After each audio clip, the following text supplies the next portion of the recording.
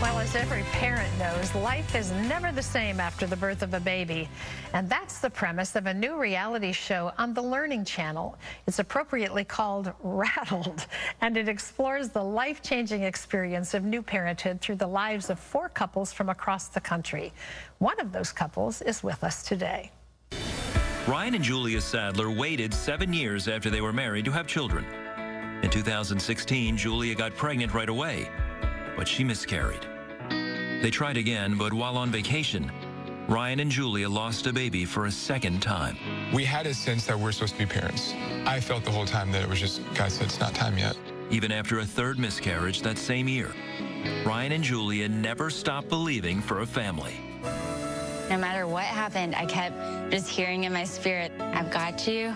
I know what I'm doing. Trust me. Follow Ryan and Julia's pregnancy adventures and more on TLC's reality series, Rattled. Please welcome to the 700 Club, Ryan and Julia Sadler. It's great to have you both here. Thank you for having us. We're excited. It's great to be here. Thank you. Julia, you made a prayer list in 2015. Tell me about the last thing on that list. Yes, the last thing on the list was that we would be blessed with 3 children. So you had a number in mind. That's so interesting. Yes, it is. Yeah.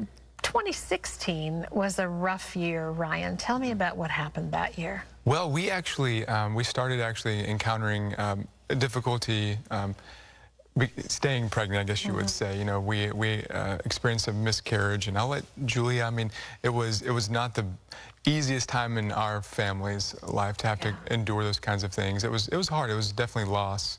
You know, I had a daughter that experienced 1 miscarriage, and it was devastating for all of us. How did you endure 3 in 1 year? Yeah.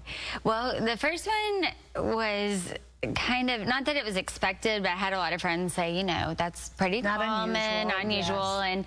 And it coincided, actually, I'm the girls minister at First Baptist Dallas, and it coincided with an event I was having for 100 girls, which was on how God has a purpose for your life today. Wow. It was for teenagers, and not some future plan. I mean, of course he has one, but that there's still a purpose today. And so it was such a neat reminder that even though we had lost that child, there were 100 girls in my backyard that I was getting to pour into. And so kind of the first miscarriage was sad, but we're like, okay, there's still a plan here. But then every single miscarriage after that went directly along with something huge going on in our ministry. And so we really started looking at it from a spiritual warfare perspective. And when we started looking at it from that perspective, it gave us the right tools and the right weapons to fight with. It must have been hard for you, because I think for men often, you know, what's happening is happening to the woman and to her body. And I think for husbands, you always want to fix whatever the problem is for your wife. What was that like for you, Ryan? It was definitely not easy to have to kind of come to the realization and accept the fact that there's nothing that I really could do except for being there for Julia. That was probably the hardest thing, was like, oh, well, everything's going to be okay. Well, we don't know that, you know, and we had to just trust, and we had to pray a lot about it, and really just had to be there for Julia and really come alongside her and do what I could to encourage her, even though we were experiencing such, you know, tragedy, honestly. Well, what you're saying, I think, is so true. You really had to just fall back on the faith that you had before. And Julia, your dad's a pastor. Yes. So how did your faith influence this process for you? Oh, yes, definitely. I'm very thankful that I was raised in a Christian home, and my parents instilled in me just that we can't know what the future holds, but we know the one that holds the future. And it was interesting. It's kind of like I went through boot camp before this happened. I became a licensed professional counselor before the biggest battle probably of our lives. And I'm very blessed to have had a very strong faith upbringing. And that definitely prepared me for this. Thankful for Bible drill. Really. I often say, get it together before the hit comes, because it's so hard to stand in the midst of difficulty. So here you are, you've gone through 3 miscarriages, now you're pregnant the 4th time. I mean, at this point, I would be so afraid to believe. Now, how far along are you when you find out Yes. you are carrying triplets. Well, the pregnancy test comes back positive a week early. And so we have the live moment recorded, and I go, Ryan, I know it's twins. I know it. And we have us praying like in the moment, God, please, because we really wanted those lives redeemed. Yes. And so we'd been praying for multiples. And so we really thought it was twins, especially at our student ministry camp when I couldn't get out of bed. So we're like, something's going on here. But we found out, what week would it have been? Maybe 7 weeks. Wow, yes. at 7 weeks. You know, I can remember with my first pregnancy asking God for multiples as well, and then upon the arrival of one going, thank you, you did not listen to me. So what's the biggest lesson, and it might be different for each of you, that you've learned through this challenge? I think ours are different. Do you want to go first? Mine is, that was a very hard time for us. It really was, because a lot of things in our marriage was just, you know, we were kind of coasting along. We kind of were at a point where we kind of thought we had things figured out. You know, It's a dangerous place exactly, to be. exactly, right. And you know, and so at that point it was just, it hit, and we were like, what's going on? Like, we hadn't been tested like this before, you know. And so we learned through that it's, you either run to God or you run from God. And I kind of realized that, you know, you can have a thriving relationship with God even in the midst of suffering. Absolutely. I mean, you run to Him, you can, you know, pray to Him, and He is there. He is our refuge. He is our strength, and that's the biggest encouragement or lesson that I've learned. How about you, Julia? I think the biggest one I learned is that God has a plan for us that isn't contingent on our ability to get pregnant or find a spouse or whatever we think would be the best thing that can happen. That even though our struggles surprise us, they don't surprise God, and He has a plan even in the heartbreak and the suffering, and it's going to be worth it. And you've said more than you could have asked for or imagined. Well, you kind of did ask for it, but I know. I always laugh whenever I say kind of what would you say? The verse that we prayed and how we prayed, and then people are like, and you didn't expect triplets? Shocker.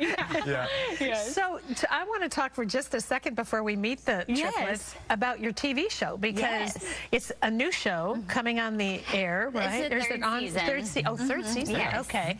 Called Rattled. Yes. It's on TLC. Yes. And people can see your story, meet the kids, watch your mayhem. Right. That's right. Yes. That's awesome. Well, the triplets are with us in the studio, so we want to take a look at Blair, Barrett, and Blake. So 2 boys and a girl, right? Yes. Yes. Here they come. Boy, our staff is loving this. Oh, wow. Look Y'all can at help this. us every day. Hi, buddy. Hello, baby. Hi. Come here. You have a passy? Yes. You want to see Mommy and Daddy? That's probably the safest direction here. They are adorable.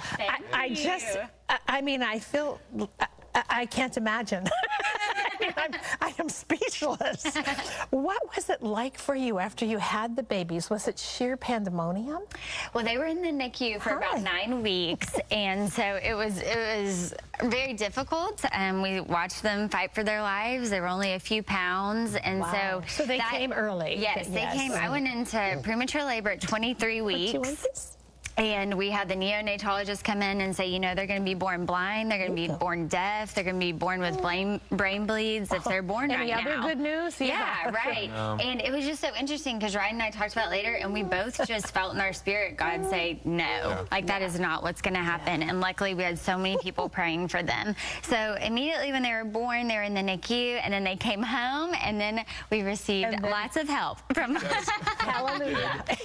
Yes. So tell me just quickly about their personalities. And this little guy is...